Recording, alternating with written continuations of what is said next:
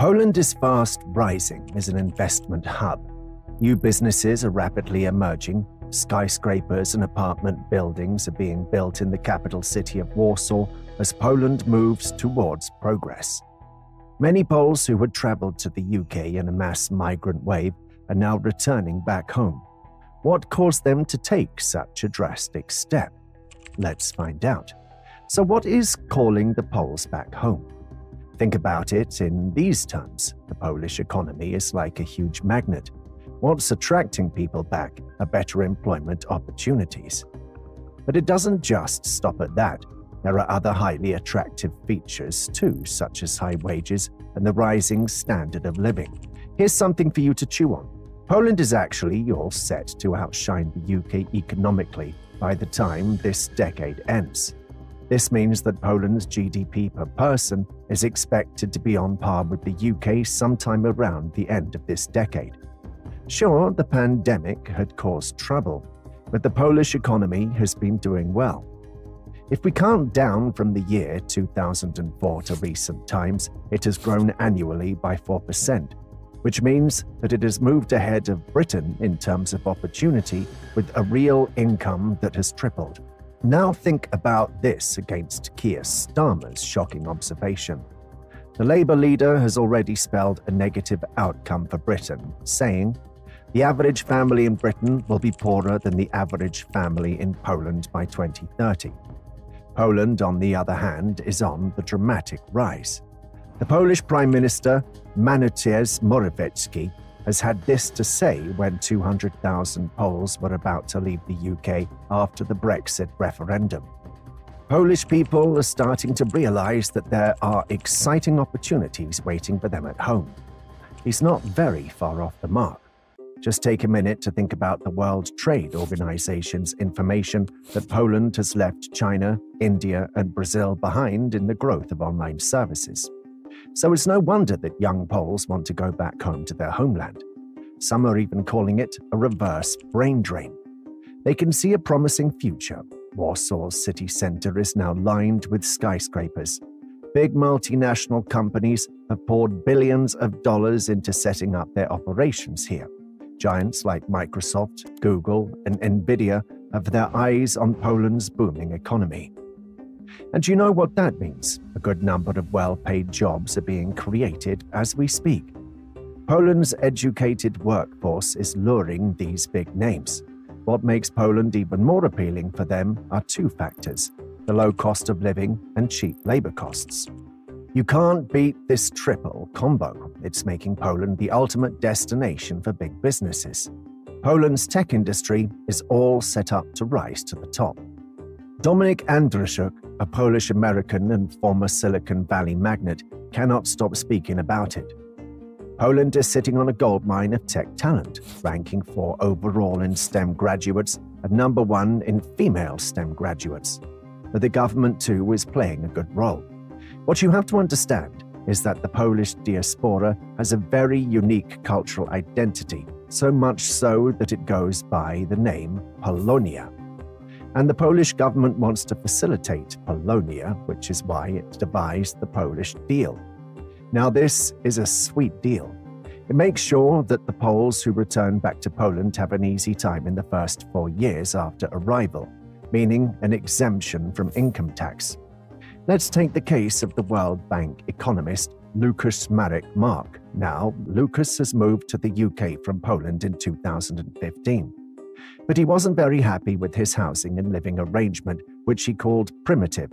His bedsit with a shared lavatory was heavy on his pocket. It amounted to a costly £650 a month. Turns out Lucas had a happy ending. With a new job in Warsaw, he moved back in 2022. His opinion of the city? He called Warsaw a better city to live in than London. Many Poles think that housing in London is up to the mark. Street crimes are getting worse, and with the NHS also crumbling, they're seriously considering their options to move back to Poland.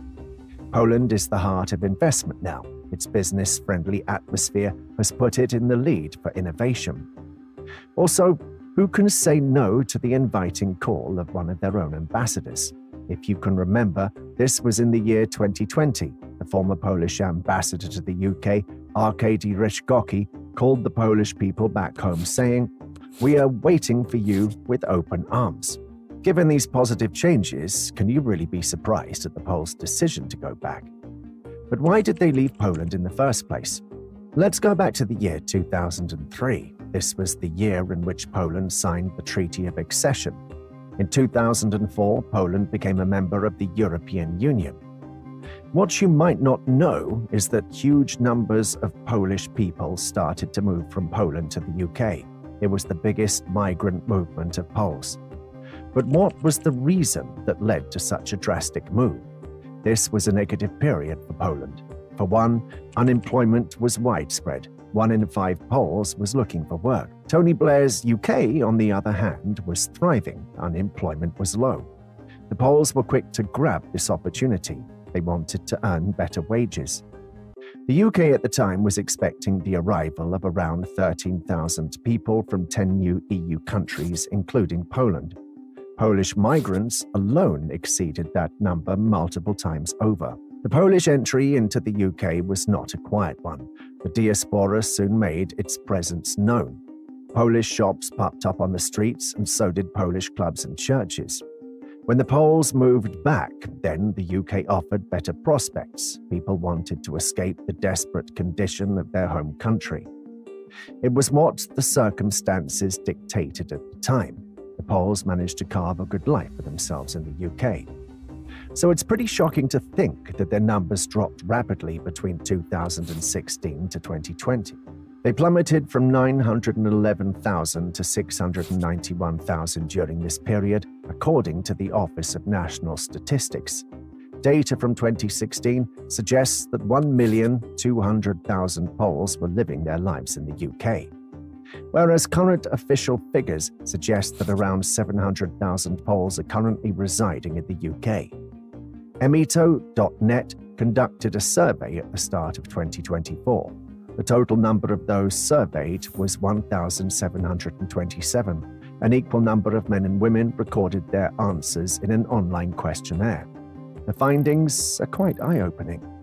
Here's one of the most interesting ones.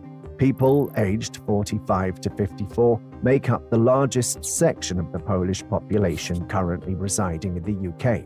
That makes up about 40% of the Polish population. This could be because younger Poles have left the UK to find success back in dynamic Poland.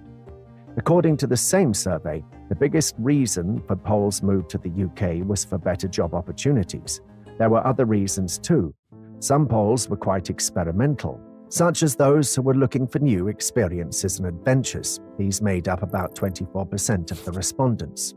Then there were those who wanted to walk the tried and tested path of their families. These were around 1 in 6. And last but not least, 2.6% had come to study. Now you need to keep in mind that even those who currently remain in the UK do see changes in Poland as quite good.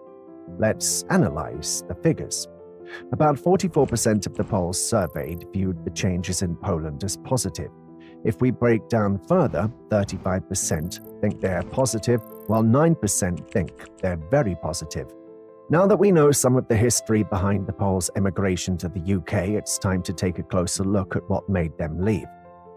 So let's go back to a study by the University of Glasgow Middlesex University and the University of Sheffield. This was done after Brexit, and around 1,105 Polish people in the UK were surveyed.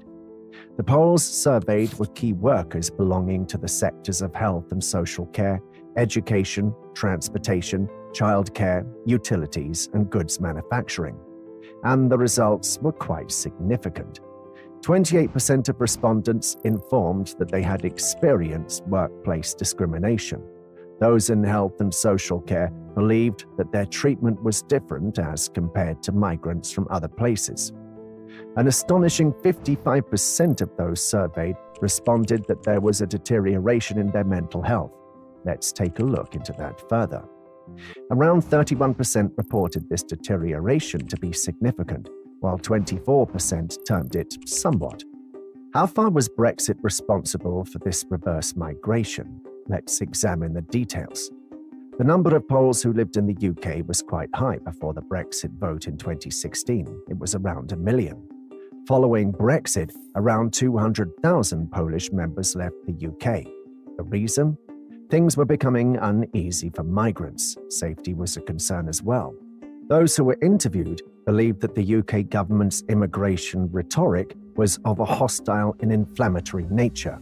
It had the potential to lead to offences towards them.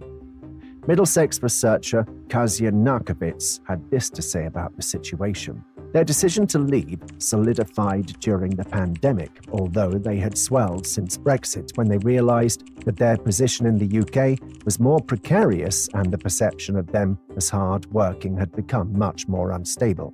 Moreover, she expected these numbers to rise more during the economic crises following Brexit. But Brexit raised another question mark for the Poles who were happily settled in the UK. Divorced Poles did have permission to stay in the UK, but things were a little complicated. In order to stay, they had to apply for residency via the EU settlement scheme. Unfortunately, that came with a lot of uncertainty, especially when it came to important decisions such as finding a job, applying for healthcare or mortgage. Of course, the fact that the entire Leave motion for Brexit was about cutting down EU migrants made many Poles feel unwelcome. Another factor that was a huge blow to Poles in the UK was the deadly pandemic. In the shadow of COVID-19, reportedly, 1 in 3 Poles wanted to head back to Poland. Based on the study, the pandemic itself wreaked havoc on Polish migrants, with 42% finding themselves in a worse financial situation. According to the same study, more than 50% of those surveyed cited COVID-19 as the reason which caused them to leave. During the pandemic, the Poles did not want to be burdened by the distance from loved ones. Their problems were made worse by the travel restrictions. The COVID-19 pandemic also ended the jobs of many Polish laborers. When they returned back to Poland, they were pleasantly surprised. They found the conditions to be quite suitable. While Brexit might have started the movement, the COVID-19 pandemic really made things speed up, which is not a bad thing as things in Poland are looking good. According to PKO Bank, Poland's GDP growth from 2019 to the second quarter of 2024 has been the 4th highest in the EU, standing at 12.5%.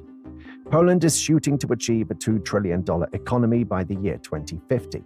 That's a goal, but will Poland be able to nail it?